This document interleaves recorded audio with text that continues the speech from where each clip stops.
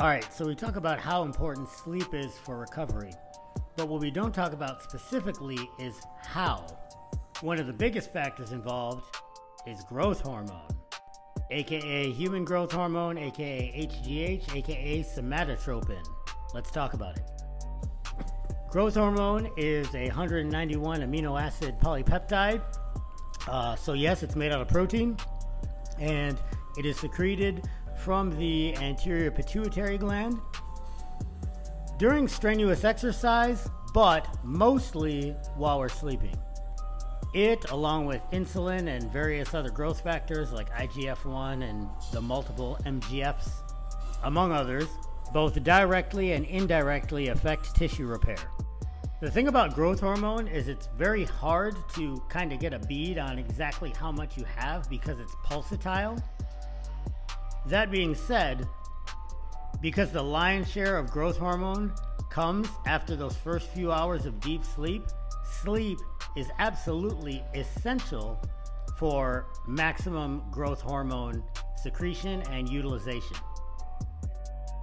This conversation, of course, is in the context of adults and fitness related things due to the nature of this channel, but it goes without saying that growth hormone is also responsible for the rapid expansion of tissues in infants and young people as well. Too little growth hormone and you can get dwarfism and some other conditions. Too much growth hormone and you can get conditions like acromegaly, where you have, oversized craniums and or oversized, hands, feet, or even internal organs. Now, the thing about growth hormone is growth hormone has some direct effects and some indirect effects, but it's not magic like a lot of people think that it is. I've heard it explained before as kind of like site work on a construction site. Like it prepares the tissues to be more amenable to growth from other growth factors like IGF-1. So using the construction analogy, it doesn't, pour concrete or run pipe or anything like that, but like it sets up the signage and the fencing and things of that nature. It gets the site ready so that when the construction actually starts, it can go smoothly without a hitch. In addition to the obvious, promoting growth and repair, which are, things that we want in terms of our health and physical fitness.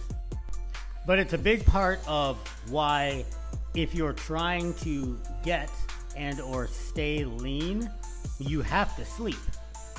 There's actually been numerous studies that demonstrate that sleep deprivation, even by a couple of hours, so reducing the subjects from 8.5 to 5.5 hours of sleep, significantly impaired their ability to lose fat over a 14-day period of time. The longer you can stay in a deep sleep state, stage 3 or slow wave sleep, the longer you can kind of extend this growth hormone secretion and kind of optimize the fat burning effects, if you will, that you can get from growth hormone, in addition to, of course, all the other repairs and growth that it's affecting. Something else that's interesting about growth hormone, and I haven't really talked about it on this channel yet, but growth hormone seems to be correlated with estradiol, estrogen levels. And estrogen, well, estradiol specifically in the context of fitness and athletics, kind of like cortisol and lactate, those three things generally get a bad rap when in fact they are extremely beneficial things that you generally want a lot of. In the case of estrogen, and I really need to make a separate video on this, but in the case of estrogen, you pretty much want as much of it as you can have before you hit the peak of that bell curve and you start having kind of detrimental effects. But all that to say, there seems to be some very strong correlation between high levels of estrogen and high levels of growth hormone. And that stands to reason because estrogen has, neuroprotective, cardioprotective effects, is responsible for bone health, and a bunch of other things that are extremely beneficial in the body.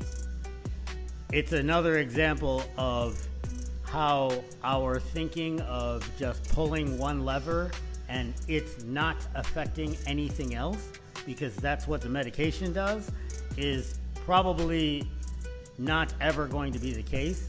And generally speaking, if you move one thing, 5 other things also move at least marginally in the background. But back to growth hormone and sleep. Like I mentioned in a previous video, sleep is absolutely critical to recovery, and recovery is absolutely critical to the success of any training and nutrition plan, whether you're just doing so for your overall health or if you have some sort of performance-driven fitness goal.